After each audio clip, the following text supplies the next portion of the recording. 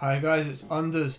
When you're making music, do you find that it's too rigid and that your quantize settings are quite awkward? I'm going to show you how to steal a groove from any track or any loop that you like. Let's get into that.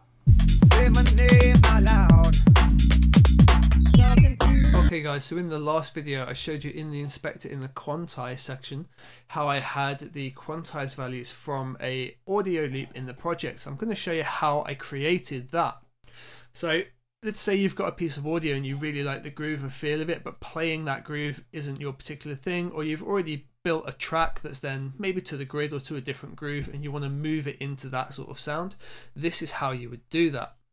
So let's take this piece of audio for example, and that is just a drum loop. I could not tell you where it's from, sorry.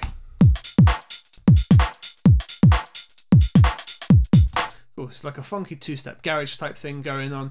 I don't think there's too much of a groove going on there really. It's relatively slammed to the grid, but I'd say the hats and that are a little bit groovy. But hey, what we're going to do is take those values there. Now at the moment you can't do that.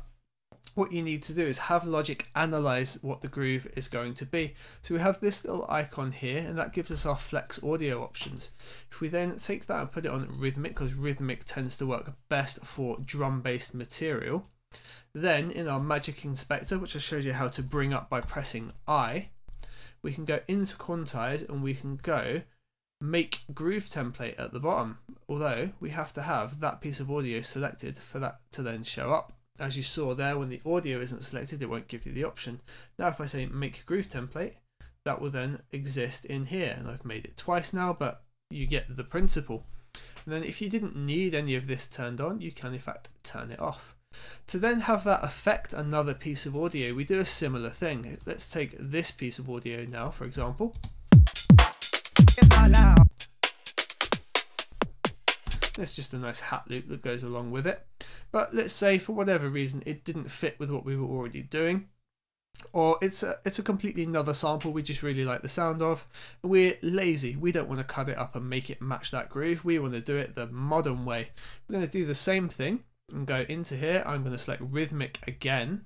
Now that this is quantizable, if you will, because it's being cut up into all those little sections rhythmically, we can go quantize, we can grab the quantize preset we made, and it's going to link those in nicely.